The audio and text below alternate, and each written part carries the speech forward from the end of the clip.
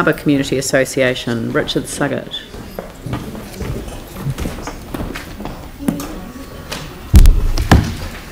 It's on page 30.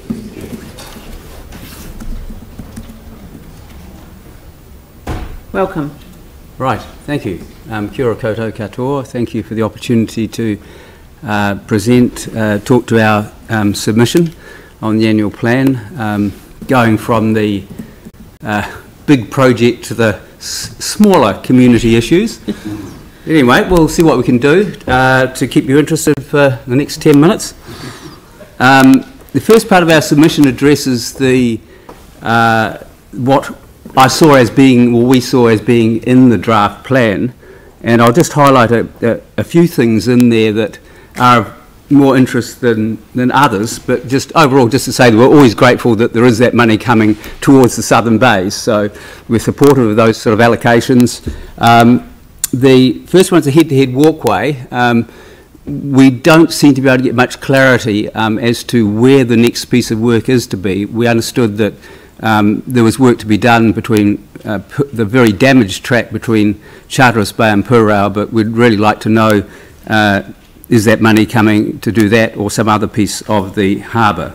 Very supportive of the continuing investment in the wastewater Littleton Harbour project to get the wastewater out of Littleton Harbour, and very pleased that the council's made steady progress with that.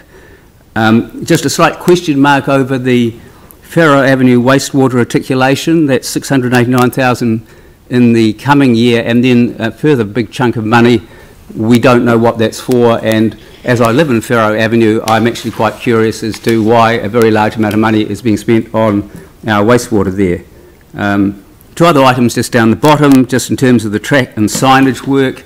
Very pleased to have that set aside. That relates to delayed work that's in the Stoddard Point Reserve Management Plan that we really haven't had any funding over the last few years, so it's good to see some money coming through there.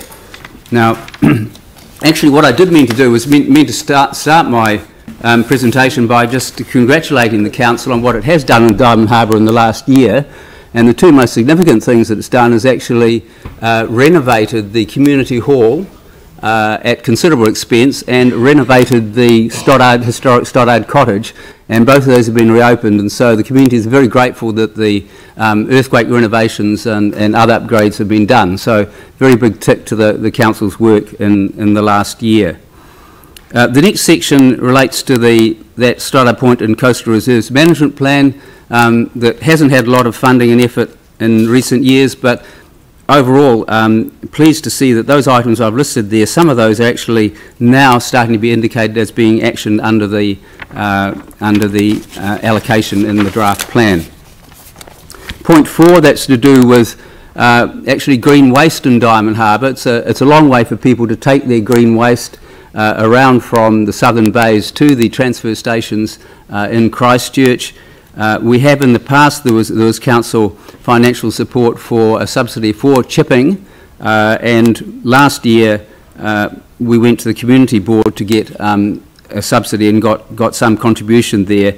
We'd really like to see that continued in the interim until such time as perhaps the council came on board, the waste management people in the council came on board and talked with locals, and possibly like some organisation like the Orton Bradley Trust, whether or not there could be some kind of small composting facility put in somewhere in the southern bays. But in the interim, really, if you don't have something like chipping to reduce the amount of green waste, you tend to get a lot of it thrown over the edges into council reserves. It's the reality.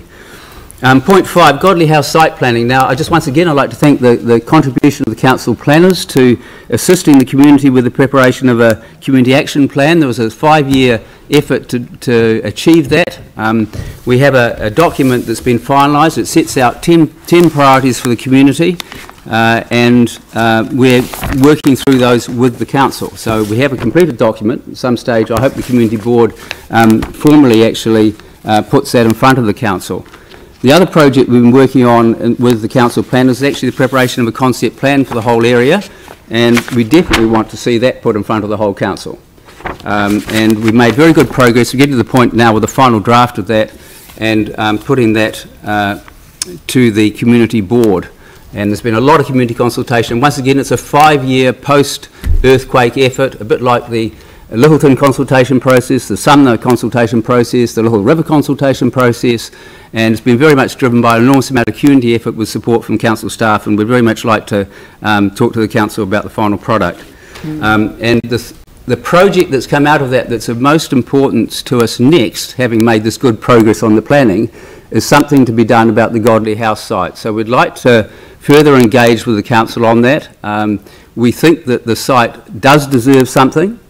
It was obviously an important facility for the council and historic resource. We'd like the site which we hold temporary concerts on to have a multi-purpose facility, not necessarily massive, but something that can incorporate indoor and outdoor concert facilities and the temporary cafe that we've now got sort of parked in some containers to the side of it. But we'll certainly be pushing in the next year for that to be the next project we'd like the council to work with us on. And the last point was just acknowledging the great work that the council has done and the contractors to upgrade the community hall, which is very heavily used for various community sporting and cultural activities. And there's a bit more work still to be done in that, whether it'll be done this next financial year or later, we're not sure, but there's still accepted by the council staff we've been dealing with that the toilets in the foyer area still needs further work. So that's my sort of articulation of what is on our minds. Just left you some time for questions. Thank you. Thank you very much. I mean, I have to say that I always look forward to these submissions, you know, because they're genuinely from the community. They've not, and they're very, it's not about coming to the council and saying, do this, do this, do this. It's what we can do together. And it just, yeah, it does hearten me, I have to say. Very collaborative. I think we'll be able to answer some of your questions in our response to your submission. I mean, obviously I can't tell you what bit of the head-to-head's being progressed through this particular funding. Andrew probably knows it because he knows everything off by heart in his ward.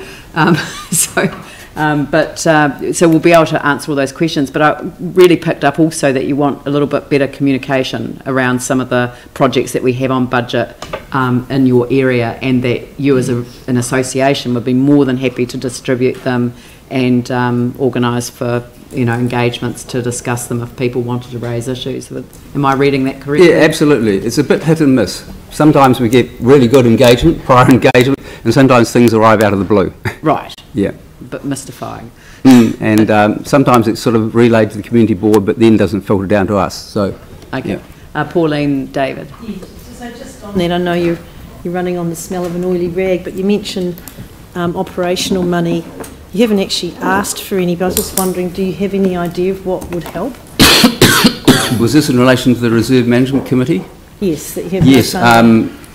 They certainly need at least a few $1,000s to essentially buy essential equipment and to... 2,000 or 20,000? No, something like $2,000 will keep them going, because actually the reserve staff have actually been very good in terms of a specific request for work to be done on the ground, managing to find things within their budget.